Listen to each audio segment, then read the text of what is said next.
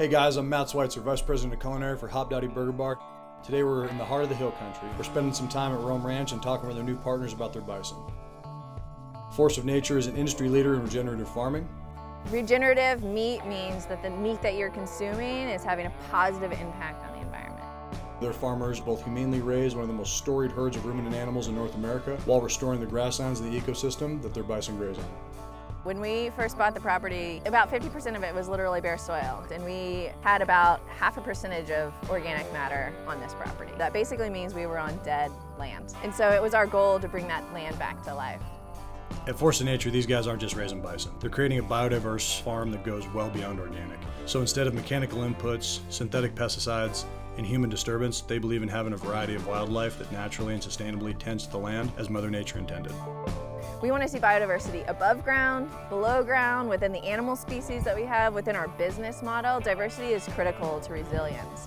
A common misconception is that all bison is 100% grass-fed their entire life, and that's just not the case. Most are actually finished with corn, grains, or soy. However, a core tenet of regenerative farming is growing all of the food these animals eat on the land that they're raised, which means these animals are grass-fed and grass-finished their entire life. When you're grass feeding and finishing animals, you're really a grass farmer first. If you're a grass farmer, you want to have healthy green growing grass year round.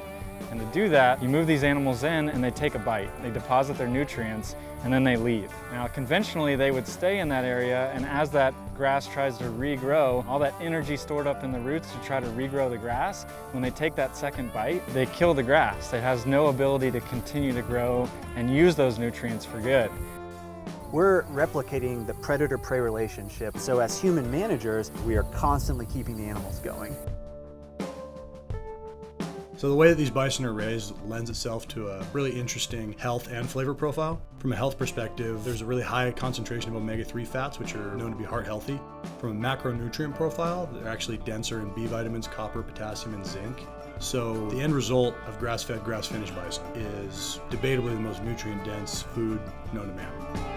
We created this brand because we wanted to have an impact on the environment and human health. But like the impact that Hop Dowdy can have by partnering with us is just so enormous. For every burger that you guys sell, like there's a true impact on the land. When you're collaborating and you're working within Mother Nature's image, you are capturing more carbon than you're off-putting. You're combating climate change by eating a burger off of a regenerative range.